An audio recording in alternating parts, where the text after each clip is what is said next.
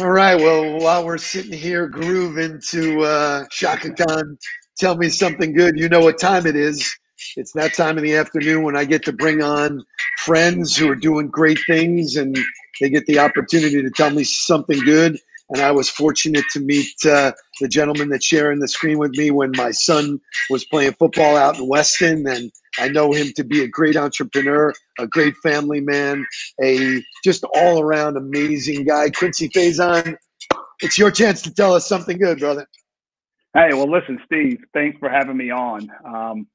Well, here's my good is not all this lost in 2020.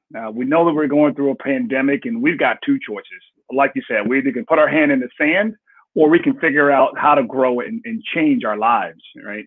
And so my tell me something good is really about what I consider the period of time that we're entering right now is going to be the greatest transfer of wealth that we will see in our lifetime.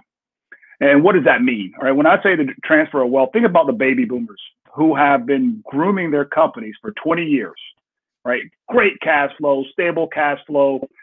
With the pandemic, they're ready to move on to the next phase of their lives, and that's retirement.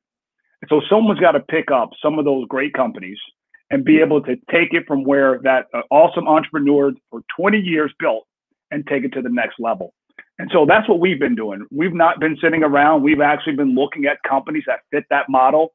And we think that this is an awesome growth opportunity, not just for ourselves and Faison Capital, but it's also a growth opportunity for people that are sitting at home trying to figure out where they're going to put their money, right? Not real estate right now, right? So how are they going to grow in 2020? You know what's amazing? I've done almost 100 of these shows. I've had great entrepreneurs. That's the first person who really, you're the first person who really put it in those kind of terms. And I love the fact because if you look back in history, there have been times when there have been a great transfer of wealth, and they've usually come from some unrest. And That's they exactly don't just happen. They just happen when there's confusion, when there's doubt, when there's fear. Warren Buffett says when people are fearful, get greedy, baby. So you're exactly right. I love it. So for my audience, please share like a little bit about who you are, what your career path is. I find it fascinating, all the things that you've done and continue to do. So if you don't mind sharing a little bit, I think that'll be really telling. Yeah, no, absolutely. And as you know, I am a serial entrepreneur. Started my career at the IBM Corporation, and like anybody else my age, and I'm 44. I'll be 44 tomorrow. But like anybody my age, when you come out of college, you want instant gratification, right? You don't want to work for 20 years to become a vice president. You want to be a vice president in year 2. And I had that same mentality when I came out of school. Was I wanted to climb the IBM ladder as fast as I could. And I began to climb it, but it wasn't as fast as I wanted to go. And I started catching the entrepreneurial spirit while at IBM and started my first company reselling a product called SAP, which is an ERP business management application. We did that for several years, had some great success, was able to exit that organization. And we launched a company called Skulocity, where instead of being a reseller, we are the software publisher. And we wrote code, pretty big code, a big application, but we wrote that primarily for wholesale distributors and manufacturers to run their entire business, be very affordable, and allow them to do exactly what we just talked about, allow them to start to grow their business, understand their financials, understand where there might be leaks in what they're doing. And so over time, we've got several hundred customers in that business. And what we found was that we were doing more business consulting in those two industries for our customers free of charge. We were installing software and then we were showing them exactly what we've seen at 100 other manufacturers. And then they would adopt that. And then we would watch, they would take their business from 5 million to 10 million, right? And here we are getting our, exactly. And we make good money in that organization. But my thought was, if we are helping these guys, why don't we put a strategy together where we can actually acquire some of our customers and acquire other manufacturers? And we launched Faison Capital to do just that, right? We want to be a vehicle for small to mid-sized companies to exit the organization. Now, as you know, the private equity world is a large world, right? They want 10 million, 20 million, 50 million. And a lot of times that small guy that's been running that business for 20 years, they're kind of an afterthought, right? There's not an easy exit for that type of business. And so what we wanted to do is we wanted to be able to provide that easy exit.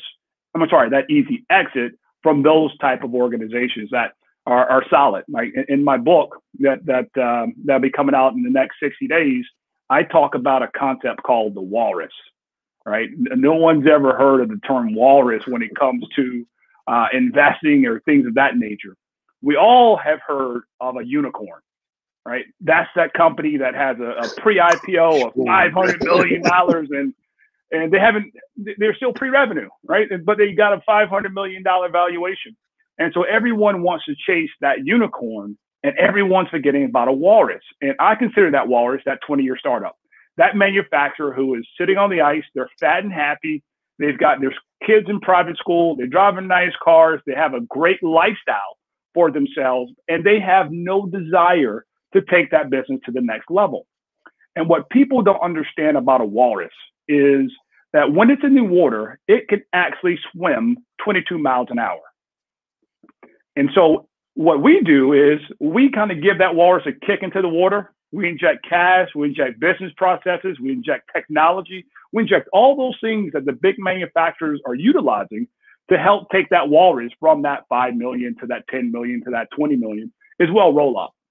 So that's a little bit about I love it. I think it's fascinating because of all the business categories I've been in, I've seen that roll up strategy work from the manufacturer where they decide sharp or they'll go back into the market and buy their dealers, put them all together, roll them up. And so I've never seen it done by small to small or medium to medium. It's usually giant comes in, takes it over. They take the heart out of it and then it goes away. Doesn't sound like you guys are doing that, because small businesses, while they are lifestyle, they are usually run with a lot of compassion and empathy, which is what makes them good at what they are. Doesn't sound like you're going to stripe them of or strip them of all of their stuff. It's just going to give them some gasoline. That's exactly right. And that's their strategic value, right? Typically the owner is the seller, right? So he has a relationship with all of his customers. And we don't want to do that, but we also want to give these guys a bigger capacity. One of the industries we're rolling up right now is the CNC machinery industry. And that's a very, very fragmented industry. There's not a lot of major players that own 30 or 40% of the market. And so we want to have that local flair, but a central organization that gives them the ability to win bigger deals, give them the ability to put a sales team in place, put technology in place, and know that they're not by themselves. And we've done so far in that industry, we've done 2 acquisitions. And what the business owner told me was that I wanted to exit the business prior to you guys coming in, because I found a new form of passion for my business, because I'm not in this canoe alone. And as you know, as an entrepreneur, sometimes late at night, we feel like we're the only ones on the boat when we're trying to build a business. Right? Not that all the time.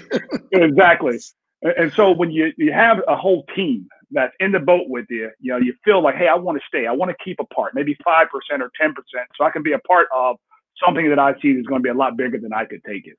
So I'm fascinated by this, because I think everyone, and being a small business, a serial entrepreneur myself, getting to work in lots of this, everybody wants to leave a legacy. And I think you're ensuring that their work goes on. I think a lot of times these companies run into, okay, it's the fourth quarter, what do I do now? And it either goes away, family members don't want to get involved. It's like, what happens? I've built this whole thing. You give them that ability to say, hey, that company, I built that. I started it from scratch. So I love the strategy, and did not know that that's what you're doing. So thanks for sharing that. I want to switch gears for a second and go back to sort of the origin of your career. You played football, and as a sports guy and a family that's really into sports, I saw you building business, out on the field, coaching kids, coaching your son. So I'm curious if you could share with the audience what football has taught you and how do you manage all of those buckets? Because you've always been a guy dedicated to your family, and I admire that more than anything. So if you can sort of speak to that football mindset, how it transfers to business and then family. Listen, football is business, right? You think about all the skills that you learn as a player, as a coach. Some of those things are hard work, right? Teamwork, listening, understanding, taking instruction. All those things apply in the business world, right? So the first thing is teamwork. That's your team. That's your employees, your staff. That's your vendors, your suppliers, all those people that help you in business. The other one is a passion for whatever you're doing, right? You remember on those Saturday mornings, those kids would show up at the fields and they had a passion to go beat PPO, or they had a passion to go beat whoever they were playing. And that went from the coach down to the players. I had this saying when I was coaching out in Weston was, you have to hate to lose more than you like to win. And that builds a burning desire of how you will shape everything that you do when you wake up every day. And if you have that burning desire and that fear of losing, then you're going to do everything you can not to lose. There's nothing different about business, right? We all have competitors. We all have people that do the exact same thing that we do. And the way I look at it is that my competitor is taking food off of my family's table. And so when I wake up, what am I going to do to make sure that my family eats, right? And that, think about it, that whole analogy of everything about football kind of bleeds over. And, you mentioned about always being family and being at the park and being around the kids. One of the things that I wanted to be very clear when I got into the entrepreneur spirit, and I got into this as an entrepreneur when my oldest son was maybe 6 months old, right? I left a nice cushy job at IBM with a 6-year-old baby. 6-month-old baby. And I always told myself I did not want to be one of those guys that was always on the plane. I didn't want to be living out of a hotel and talking to my kids over the phone and my wife telling me everything that they did. And so I made it a point that during the season, I would not travel. I would focus my energy. Sometimes I leave the office at 3 o'clock. I'm writing plays because they can't get that time back. They will never, ever be able to say, Dad was there. Or I don't want them to say, Dad wasn't there, right? So when I get older and older, we can talk about all those memories that we built for the first 16, 18 years of their lives. And that's always been really, really, really important to me because when I was growing up, my father was at every single sporting event and he was a coach, right? And I remember that and it stuck with me. So. Yeah, I love that as a guy that witnessed it every Saturday. I wasn't capable of coaching football. I never played. I didn't really have the understanding. I coached the basketball side of stuff. But when I would go out to the games, I too never missed a game, was always there for them, always supportive. It became social. It became important. But to this day, those guys, my sons, remember the time I invested in them. And I think, and I'll switch gears again here and take that concept to maybe the pandemic was a gigantic slap in the head to some people who were traveling all over the place, who didn't have family dinners and didn't do all of that. And maybe this is just a reorganization of priorities to say, hey, listen, family is it, family first. And then, so speak to what the pandemic has taught you. What are your takeaways? We started the show with, hey, a lot of people ran away and hid during this. And it ain't getting different, man. This is new. This is a new. So speak to that, if you would, from a business mindset and a family mindset. Yeah, I'll speak to it primarily from a family standpoint, because I really do think that this pandemic was a reset. It allowed all of us to slow down our lives, right? Because you're right a mile a minute, and even though you think you're doing some things right, you might be doing a few things wrong, and you're moving so fast you never identify those things that you were doing wrong. And so being able to, my wife is at home working from home. My oldest sons or both of my kids are working from home, and I can just walk out of the office and have a conversation. Or I'm not driving to 3 practices. At 6 o'clock, we can go outside and actually throw the ball. At 7 o'clock, we can sit down and have dinner, right? And talk about what was your day like? What did you experience? What happened in virtual school? And those things are really, really good for me.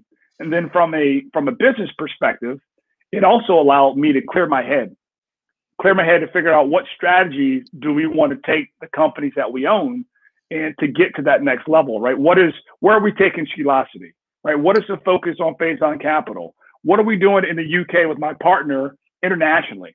And so I've got a lot of time after 5 o'clock to do a lot of that thinking. And so I'm now able to handle everything: family first, the business, and then more importantly, the people that work for us, right? Because they have families, they have everything that we're talking about right now.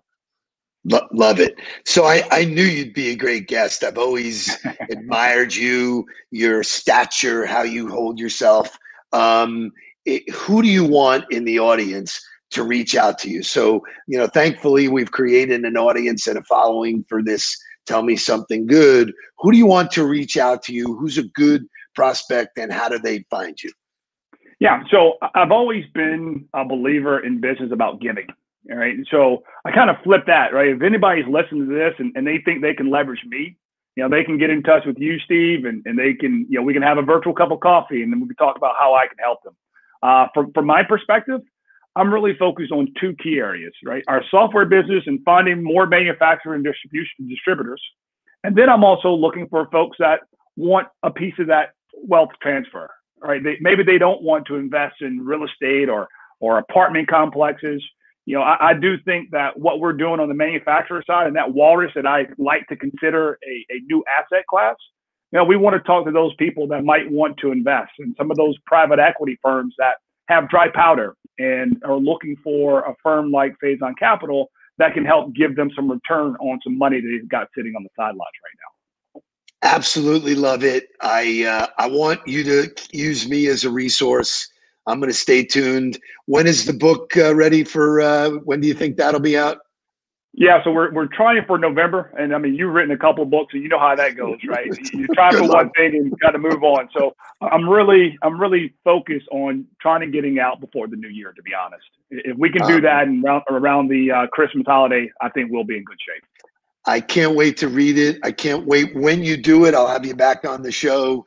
You were everything I thought you'd be, and I am thrilled that we are friends, and thank you for sharing your thoughts with us. Well, thanks for having me on, Steve. I really appreciate it. You be good, brother. See ya.